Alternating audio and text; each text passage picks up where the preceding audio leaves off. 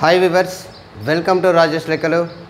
ఈరోజు మీకు చెప్పే ఇంపార్టెంట్ టాపిక్ ఏంటంటే, మనకి సెకండ్ సెమ్ ఎగ్జామ్స్ దగ్గరకు వస్తున్నాయి కదా, ఓడి అండ్ వీసీ. దాన్ని మనం M2 అని అనుకుంటాం. ఇంతకుముందు M2 అని అనుకుంటే ఇప్పుడు ఓడి అండ్ వీసీ అని చెప్పేసి టైటిల్ మార్చారు. సో దాంట్లో మనం ఇంపార్టెంట్ ఏవైతే టాపిక్స్ స్కోర్ చేయాలో, మీరు ఇష్టం వచ్చింది చదువుకొని పోతే అక్కడ మీరు క్వశ్చన్స్ ఎక్స్పెక్ట్ చేయకుండా వచ్చేస్తాయి సమ్ టైమ్స్. కాబట్టి ఏంటంటే, మనకు నేను చెప్పిన విధంగా మీరు ఏ టాపిక్స్ అయితే నేను చెప్తున్నానో వాటిని, అందులో ఉన్న ప్రాబ్లమ్స్ అన్నిటినీ మన రాజేష్ లెక్కలలో ప్లేలిస్ట్లో ఉన్నాయి కదా, ఆ ఇంపార్టెంట్ క్వశ్చన్స్ అన్నిటినీ కూడా మీరు మంచిగా జాగ్రత్తగా ప్లేలిస్ట్లో ఉన్న క్వశ్చన్స్ అన్నీ కూడా ప్రిపేర్ అయితే ఖచ్చితంగా మంచి స్కోర్ చేయొచ్చు. ఆ స్కోర్ ఏ విధంగా చేయాలి ఏంటి అనేది కూడా నేను మంచిగా చెప్తాను. ఒకసారి మీరైతే ఇంతవరకు వీడియోని సబ్స్క్రైబ్ చేయని వాళ్ళు ఎవరైతే ఉన్నారో, మన ఛానల్ సబ్స్క్రైబ్ చేయని వాళ్ళు ఎవరైతే ఉన్నారో వాళ్ళందరూ సబ్స్క్రైబ్ చేసుకోండి. నేను ఎక్కడో ఒక దగ్గర ఇంపార్టెంట్ పాయింట్ మీకు నచ్చినట్టయితే దాన్ని లైక్ చేయండి, అలాగే కామెంట్ పెట్టండి. మీ వీడియో కనుక మీకు ఈ పాయింట్ బాగా ఇంపార్టెంట్, మంచి చెప్పాడు, మంచి స్కోరింగ్ వచ్చేది ఉంది దీంట్లో అని చెప్పేది కనుక ఉంటే మీ ఫ్రెండ్స్ ఖచ్చితంగా షేర్ చేయండి. ఓకే రైట్, మనం టాపిక్లోకి వెళ్ళిపోదాం. ఏంటండి, ODE and VC. OD and VC. ఈ ఓడి అండ్ వీసీలో ఇంపార్టెంట్ టాపిక్స్ ఏంటి, ఏమేమి చదవాలి, అసలు ఏం చదివితే నాకు స్కోరింగ్ వస్తుంది, ఏ విధంగా అసలు ఫస్ట్ నేను పాస్ కావడానికి ఏంటి ఇంపార్టెంట్ ఇది అని అంటే, ఫస్ట్ జాగ్రత్తగా గుర్తుపెట్టుకోండి అమ్మ మీరు. మనం యూనిట్ సీరియల్ వైజ్ అవసరం లేదండి. ఏంటిది, మనం ఫస్ట్ మనకి ఇంపార్టెన్స్ గ్యాదర్ చేసుకొని, ఆ ఇంపార్టెంట్ టాపిక్స్ని గ్యాదర్ చేసుకొని వాటిని ప్రిపేర్ అయ్యే విధంగా ఎలా అనేది నేను ఇప్పుడు క్లియర్గా చెప్తాను.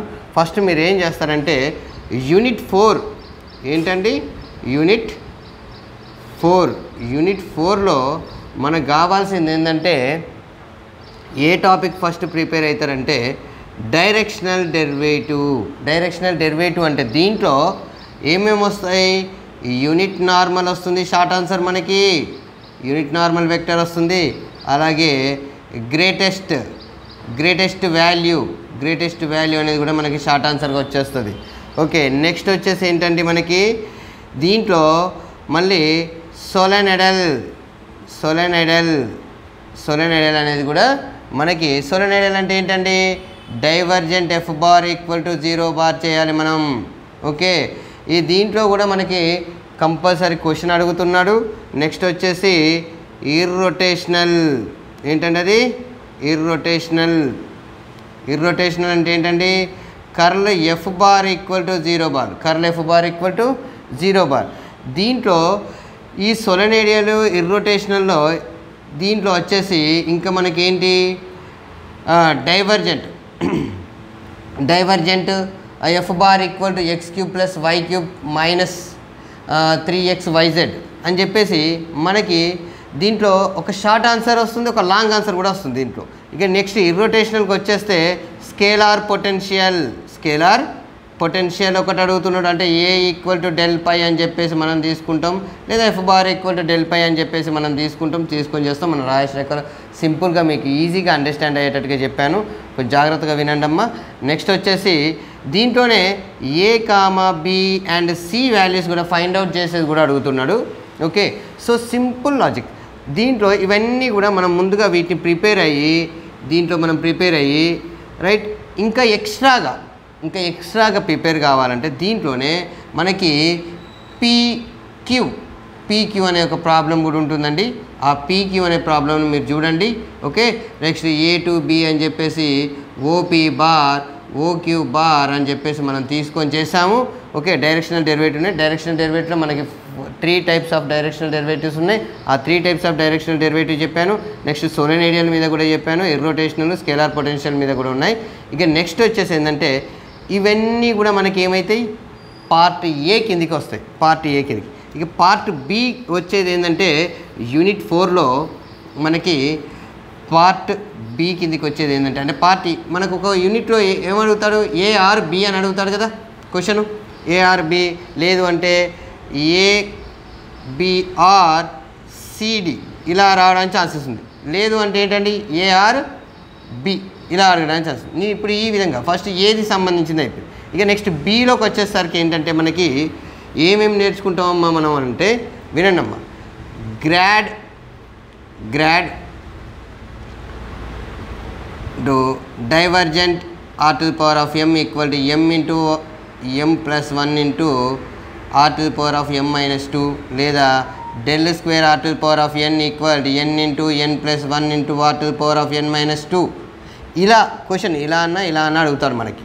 ఓకే, లేదు అని అంటే ఏమడుగుతారంటే ఏంటండి, del square f of r, del square f of r, f double dash of r plus 2 by r f dash of r. ఇగో ఈ క్వశ్చన్ కూడా చాలా ఇంపార్టెంట్.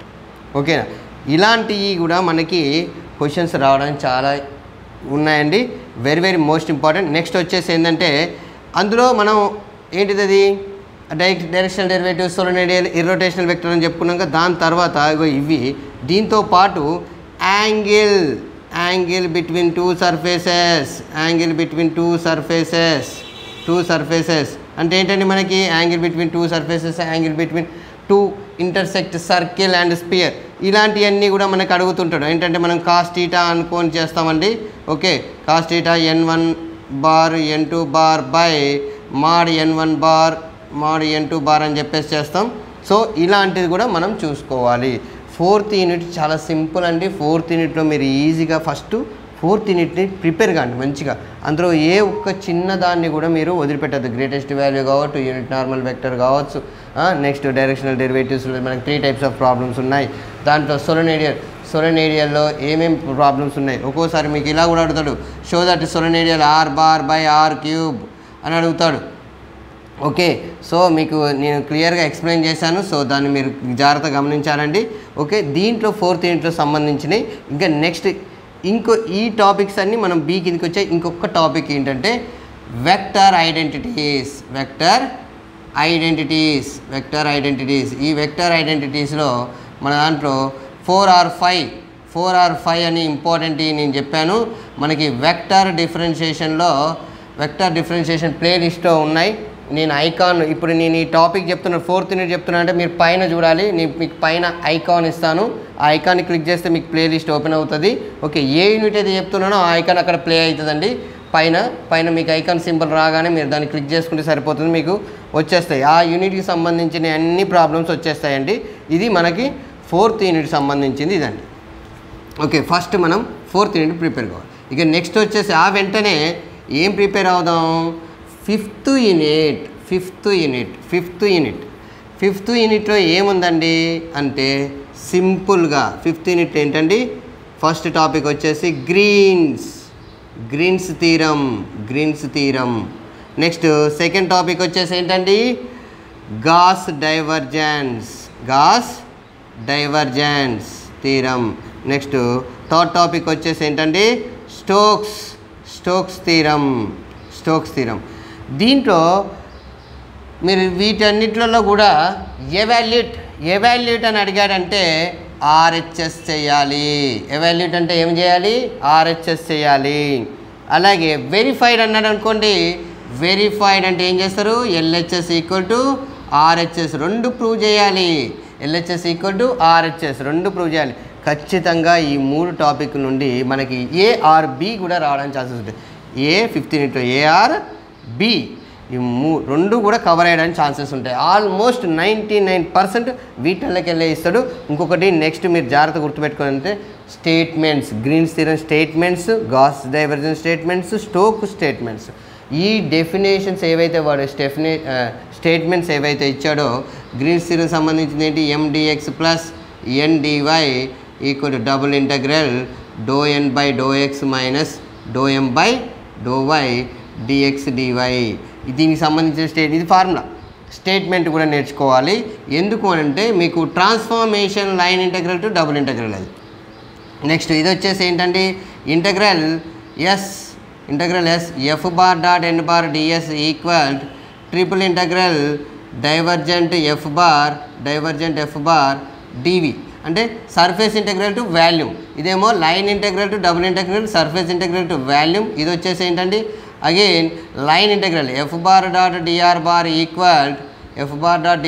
ఈక్వల్ ఏంటండి surface integral curl f bar dot n bar ds.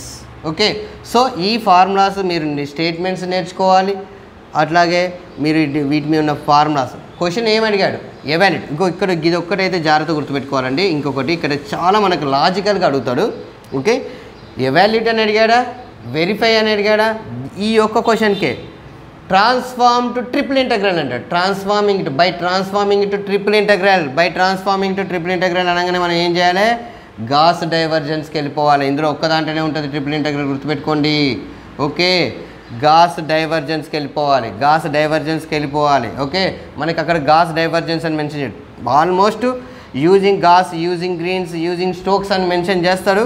Some times మనకి అలాంటివి లేదు అన్నప్పుడు మాత్రం మీరు ఇది గుర్తుపెట్టుకోవాలి. ఓకేనా అండి, రైట్. ఇక నెక్స్ట్ ఇదంతా మనకి ఏబీ కవర్ అవుతాయి. దీంట్లో ఒకవేళ ఆ 1% కనుక మనకి మిస్ అయితే ఏమవుతుందండి, వర్క్ డన్ బై ఫోర్స్. ఏంటంటే అది work done by A force నుండి క్వశ్చన్ రావడానికి ఛాన్సెస్ ఉంటుంది. ఏంటది 0,0,02 1,1,1 అని. దీంట్లో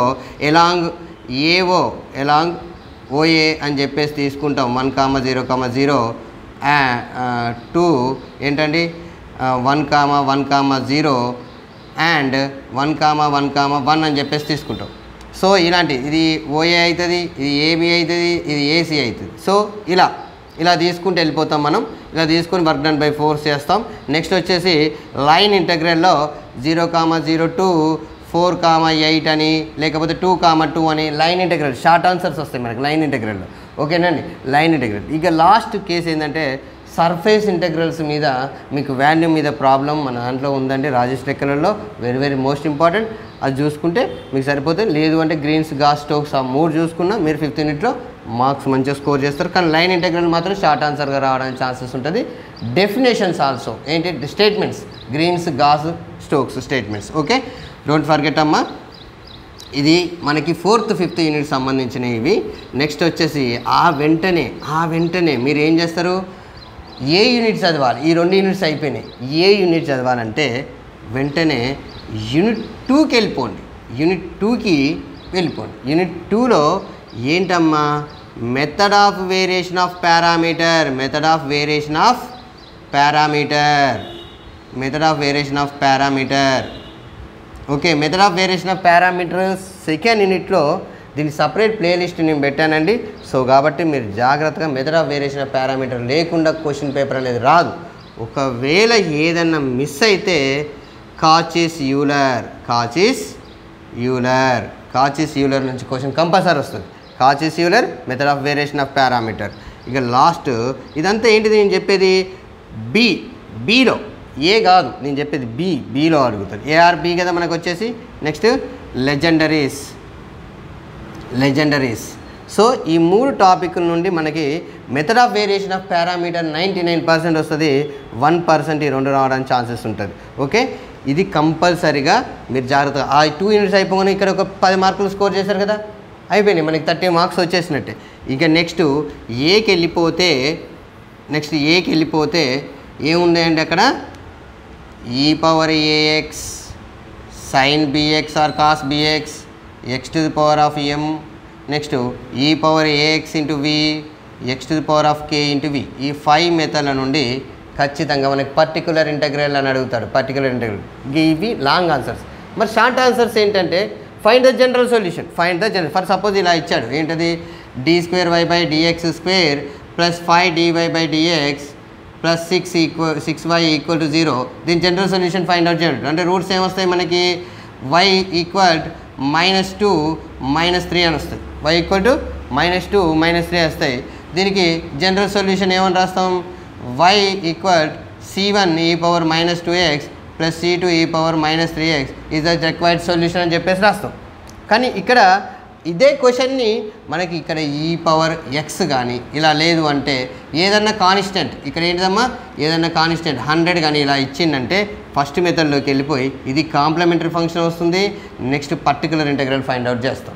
ఓకేనా, మీరు జాగ్రత్తగా గమనించి మీరు నేను ఎలా చెప్పాను, ఏ మెథడ్లో ఏమేమి ఉన్నాయి ఏంటి అని చెప్పేసి ఇప్పుడు మనకి 3 యూనిట్స్ గురించి క్లారిటీ వచ్చేసింది. ఓకేనా, ఫైండ్ ద పర్టికులర్ ఇంటగ్రల్ అంటే only particular integral find out చేయండి, ఇది అవసరం లేదు మనకి. ఓకేనా, ఇది అవసరం లేదు మనకి. ఓకే, కాబట్టి 4th unit next 5th unit after second unit ఎందుకంటే ఈ డెరివేషన్స్ అన్ని సింపుల్గా method of variation of parameter అయితే చాలా సింపుల్గా ఉంటాయి. మంచి ఈజీ మెథడ్లో చెప్పాను, మన ప్లేలిస్ట్లో చూసుకోవచ్చు మీరు. మళ్ళీ దీనికి second and higher order differential equation అని ఉంటుంది దీనికి, ఇగో ఈ 5 వీటికి మాత్రమే. ఓకే, నెక్స్ట్ వచ్చేసి కాచి యూలర్స్ కూడా సపరేట్ ప్లేలిస్ట్ పెట్టానండి. సో కాబట్టి మీరు చూసుకోవచ్చు మన దాంట్లో రాజేష్ లెక్కలలో. ఓకే రైట్, నెక్స్ట్ ఇక వెళ్ళిపోతే దేంటిదండి ఇక థర్డ్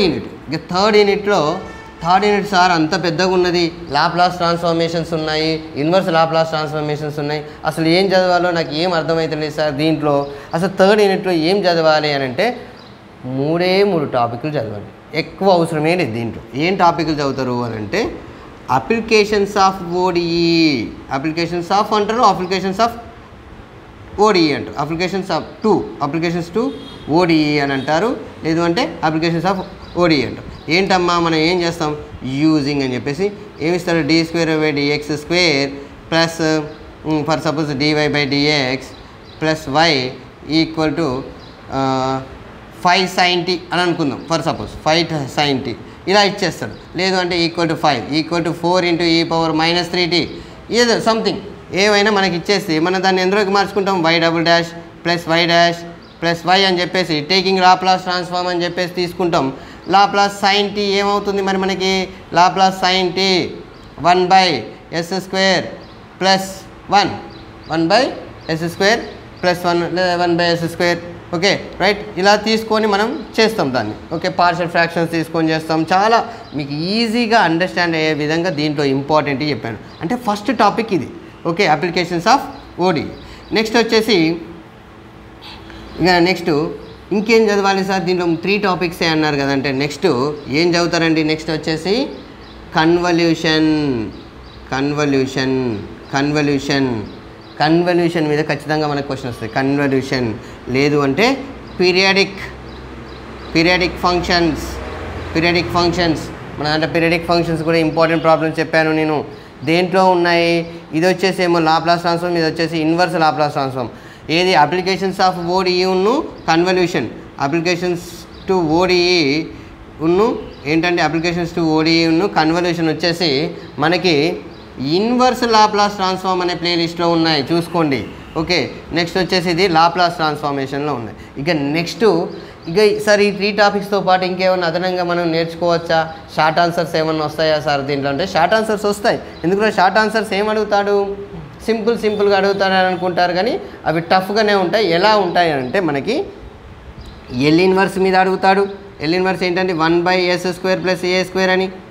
ఓకే, లేదు అని అంటే L ఇన్వర్స్ సంథింగ్ ఏంటి ఏదైనా 1/s కానీ ఇలాంటి చిన్న ఫార్ములాస్ బేస్డ్ సంబంధించినవి అడుగుతాడు. లేదు అంటే లాప్లాస్లో ఏంటంటే e⁻³ plus cos h(at) plus 9 ఇలా అడుగుతాడు.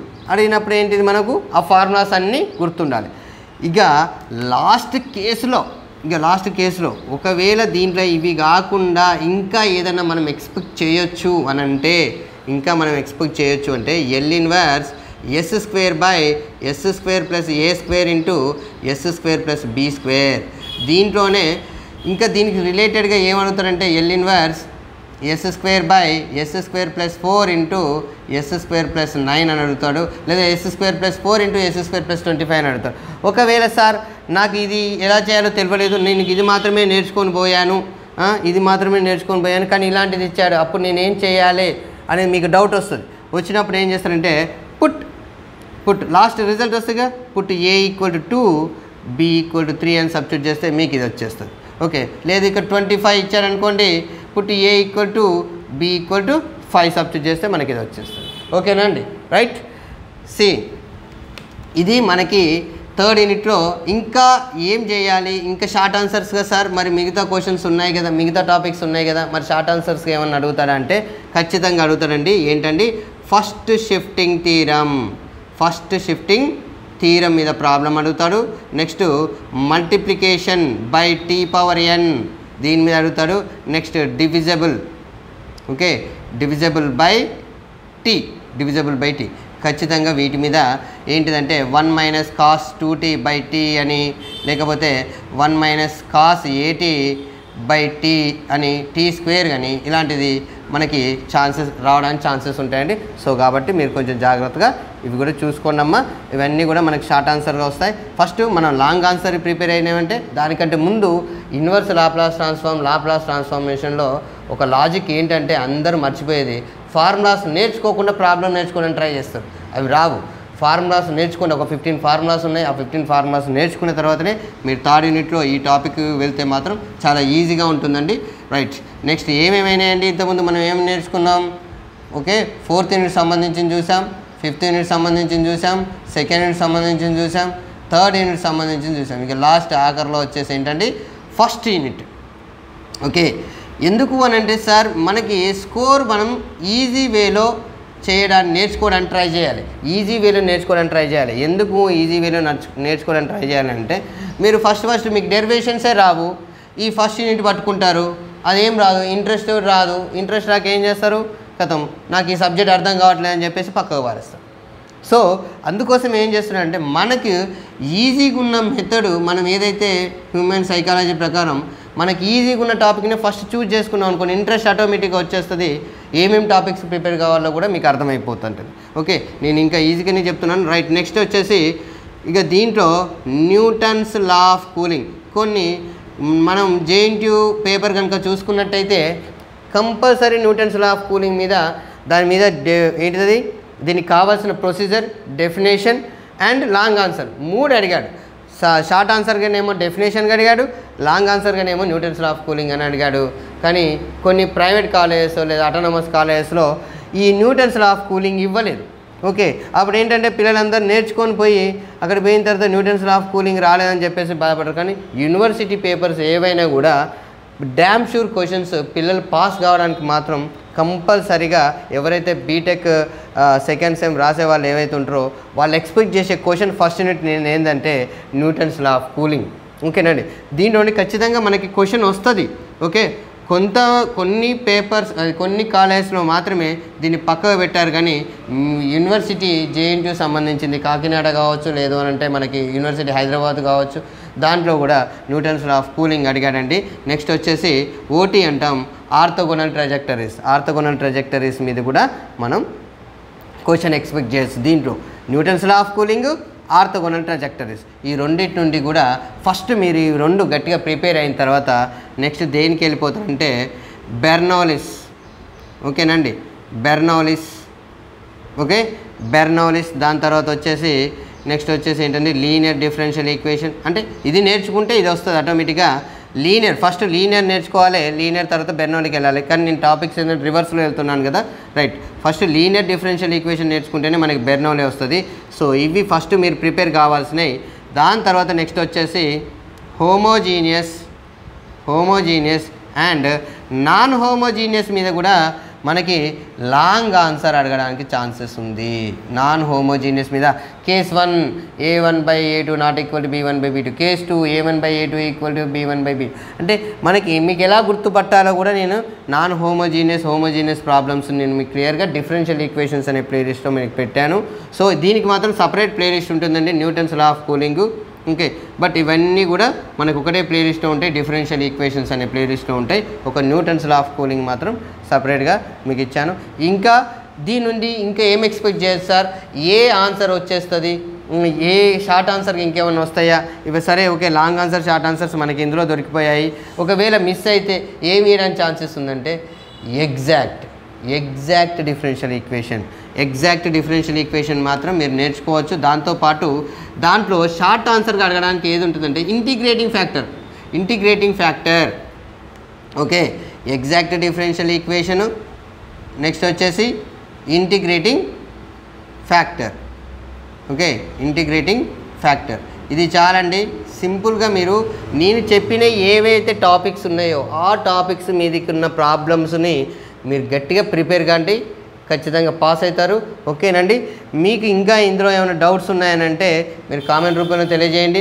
ఓకే, ఈ వీడియో కనుక మీకు నచ్చినట్లయితే మీ ఫ్రెండ్స్ అందరికీ, వాళ్ళు ఏ యూనివర్సిటీ వాళ్ళకి ఈ టాపిక్స్ ఉన్నా కూడా మీకు ఫ్రెండ్స్కి ఎవరికైనా అర్థం కాలేదని అంటే మాత్రం వీడియోని ఖచ్చితంగా షేర్ చేయండి, లైక్ చేయండి. మీరు ఎక్కువ లైక్ చేస్తే ఏంటంటే వీడియో అందుబాటులోకి వచ్చేస్తుంది అందరికీ కూడా. బీటెక్ ఎవరైతే సెర్చ్ చేస్తున్నారో, ఈ టాపిక్స్ గురించి ఎవరైతే సెర్చ్ చేస్తున్నారో వాళ్ళందరికీ కూడా మన వీడియో కనబడుతుంది. కాబట్టి మీరు ఆల్మోస్ట్ చూసిన వాళ్ళందరూ కూడా లైక్ చేయండి అమ్మా, సబ్స్క్రైబ్ చేయండి. Okay, don't forget. Thank you.